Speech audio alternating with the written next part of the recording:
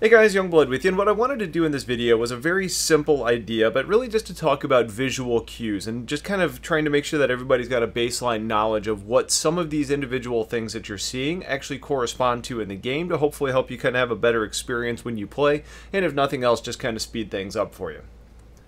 Okay, so finding an array entrance point is kind of interesting, and it's not that hard once you actually know where it's at, but just getting a little bit of baseline knowledge here is going to help you. So, right about where the solar panels come off and connect is about the kind of the general area that you want to be, because that's where the entrance is going to be, or at least it's a pretty good indicator.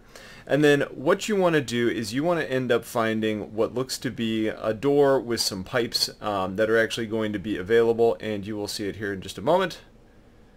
There's your visual cue. I'll turn on my ship lights, and you can see you just go in through that little door right there, and that's how you actually get into a comm array to turn it off if you feel like being bad, or turn it on if you feel like being good. But if I just slowly back up from the door, you'll see exactly where it is on or in relation to the overall satellite itself. So you can see, just use the connection point as your starting point, and then it's going to be on one of the sides. It's typically on the one that's on the downslope side, but again, I haven't done a whole lot of science on it. But there you go, comm arrays. Alright, so when you come to Grimhex, it can be a little bit challenging to actually find the landing pads that are going to be present, because it's kind of, there's a lot going on, and there's a lot of visuals that make things a little bit harder to do. But one of the simplest things that you can do to find this is actually, one, when you jump in, look for other ships that are in the area, because they're generally landed and will give you a pretty good idea of where you need to go. The other thing that you can do is look for just other like structural objects, like I'll zoom in here for a sec. You can start to see the actual building in the interface, like this is where you're going to be going in. Now, even when you're not zoomed in, you can see that it's a man-made creation. It's not something that's actually natural like the stone. Now, that's not necessarily all that unique at a location like this, but you've got all these tendrils and everything. So basically what you want to do is, as you get a little bit closer, avoid the asteroids, obviously, and things start to come into view a little bit better, and then the landing pad is located on what is generally considered to be the top of this asteroid. If you come in and you're not really sure where to go, just simply rotate around. You'll eventually get a pretty good idea of where it's at, but if you kind of look and just try and take into consideration where everything is basically situated, it's on the top of the asteroid, and it's where you're going to actually have these pads. But again, using the ships as your marker is going to be the single best thing that you can do in order to actually find yourself the landing pad here. Otherwise, look for man-made structures. Okay, when it comes to semi-major outposts, basically locations that have landing pads and more than one actual building, it can become a little bit confusing to know which one, like, building you actually want to go to in order to accomplish various tasks. So in order to pull a vehicle at one of these locations, the building that you always want to look for is typically going to be this one. Generally has a little spike sticking off the top of it. It's kind of got a blue paint job to it.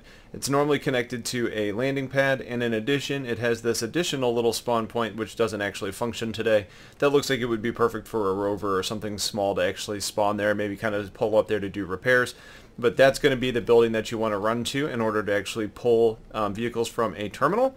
Then the other building that people want to look for is typically going to be the building that is going to offer you the commodities terminal, because that's the main reason why most people are flying. And the building you're looking for is storage, and the landmark that you're typically going to want to look for is this spike that kind of has like a half crescent shape to it. It almost looks like a C in a way. It sticks off. You'll see once we actually get down here. I'll actually just use free look. The front of the building says storage, but that's so small you're never really going to be able to see that from space or on your approach. But looking for this particular little spire sticking off is what I always use. You'll notice when I come over to this one over here, it is a different shape. It's just like a pure, I guess, stick in the, coming right off. It's also not really attached to a building. But that unique shape of that kind of crescent C shape off of that one building is what you're really going to be looking for in order to spawn. Keep in mind that at an outpost like this, it is a little bit funny because considering this building over here has a similar shape too. Just know the blue one is always going to be your vehicle spawn point. Any other color is going to be where your terminal is actually located. The last little visual cue I want to talk about is a very simple one, but it's in regards to Port Alizar. And a lot of times you'll jump in and say, okay, I'm not sure where the landing pads are. Are they up or down? Are they facing the other direction? What's going on? Well, the simplest thing I can tell you here is that if you want to adjust your flight as you're flying in, think of Port Alizar as a ship sitting on the sea. And basically the spine that runs through the entire station is at sea level. So you can tell right now that these areas stick out further below. It's almost like it's kind of the bow of the ship, or not the bow, the underside of the ship that's actually under the water. That's the way I generally look at it. And then what we say is that the overall building shape is at the top. So you almost look at like a triangular shape on the bottom, and then you get a square shape at the top. It almost looks like a ship cutting through the ocean. So basically your landing pads are here, and you would be coming in and landing on this side. Now again, that's very minor. That's not something that's a huge deal, but let's say you're coming in at an angle like this, and you've got a big ship like a Starfarer, and you're wanting to land it. You may as well take advantage of the fact that you can start orienting yourself on the way instead of arriving like this and being like, oh damn, the pads are above me, and now you got to spend the time to actually flip around and get to the right spot.